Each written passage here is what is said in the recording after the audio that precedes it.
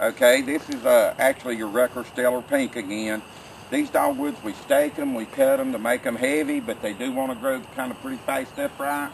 But slick, healthiest dogwoods I've ever grown, any of your Wrecker crosses, the Constellation, Celestial, Venus, and the Stellar Pink are all extremely healthy dogwoods. If I was planting out in the landscape anymore, this is the dogwood I'd want over a cornice every time almost. Thanks. Yeah, this is a block of Cherokee Sunset dogwood, variegated. It's got a yellow and green leaf through the summer, and then in the fall you've got a beautiful fall kind of purplish and pink in it. Beautiful dogwood, real blooms red, nice dogwood.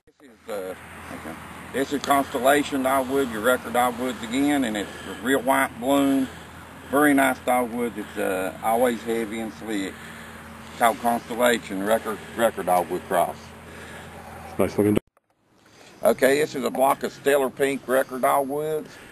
All the Wrecker dogwoods is the healthiest dogwoods that I've ever grew in my nursery. They always stay slick and pretty and healthy.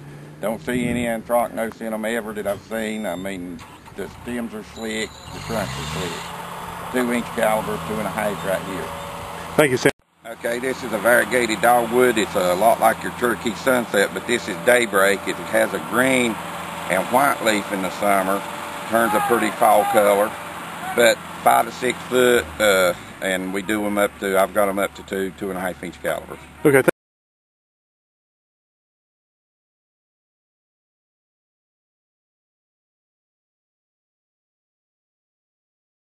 These are our blood-good Japanese maples here at Highland Hill Farm.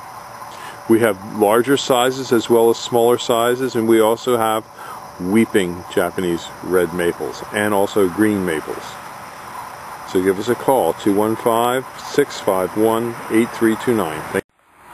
In this video here you can just see our drip water system that goes to each tree. With our drip system going to each tree, we can water about 100 to 200 trees at a time from one central location.